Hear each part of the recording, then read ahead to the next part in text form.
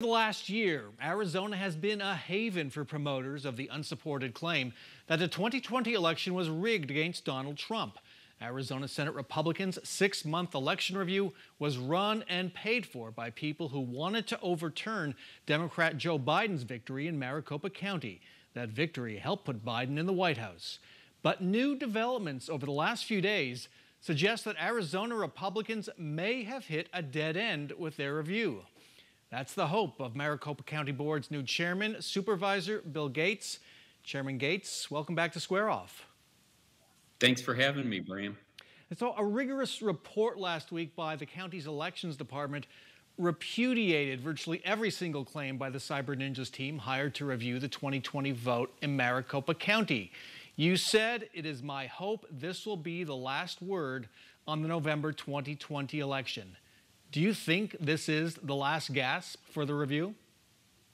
I think it should be. As you mentioned, Bram, this week we had a very extensive hearing that addressed the nearly 100-page report that our election department has put out that goes by line and debunks what has been said by the Cyber Ninjas. This effort, this inquiry by the Senate has cost $9 million. It has distracted the state in innumerable ways, and it's time to move on. There's no basis to continue forward, and it's simply distracting everyone from the important business of government.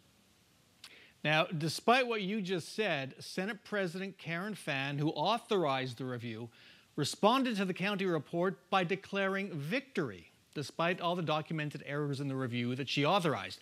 She implied the county was finally seeing things her way. What do you make of her response?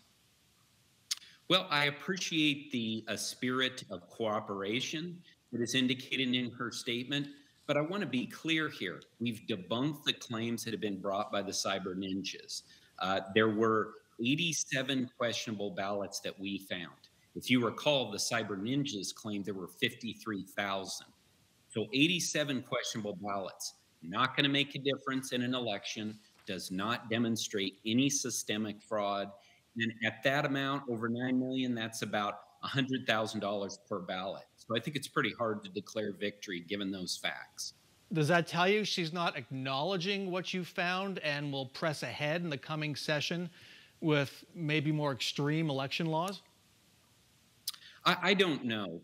But my thought on that is that to the extent that there are election laws, new election laws that are passed by the legislature, they should be common sense reforms. We can support that, but we cannot support election laws that are based upon problems that don't exist, and most importantly, that are based upon the Cyber Ninja report, because it's been completely discredited. The Cyber Ninjas are now defunct, and they're not experts in elections, as has been demonstrated over and over again in the past year.